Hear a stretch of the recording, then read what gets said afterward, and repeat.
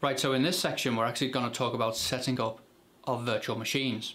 So why a virtual machine on DigitalOcean? Well, DigitalOcean is actually very, very cheap. Okay, it's very, very cheap. A virtual machine will come in at $5 per month at the time of recording, of course. They've also got loads of regions as well.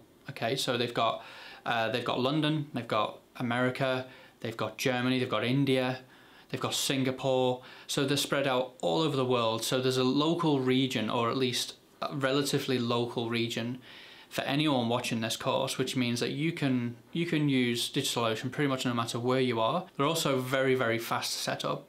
So we'll go over setting up our account in DigitalOcean. We'll set up some droplets in DigitalOcean. We'll also add some SSH keys to our account and so on and so forth. And it's just perfect for our objective as well. You can just spin up the VMs.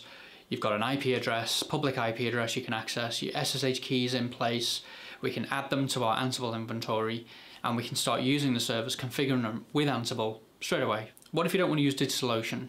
What if you don't actually want to use something that's online? Well, there are two alternatives that I can recommend. And the first one is VirtualBox.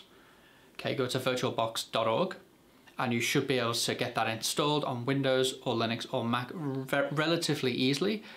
Set up a couple of virtual machines. It's going to be more complicated in VirtualBox than it would be in DigitalOcean. And then the other option is Parallels Desktop. So if you do a Google for Parallels Desktop, you'll see that's another alternative. It's a commercial alternative. It does actually cost money. If you're looking for just another alternative to DigitalOcean, an online one, there's AWS Lightsail. So if you're more familiar with Amazon Web Services, you might want to look at Lightsail. And then you've got Linode as well.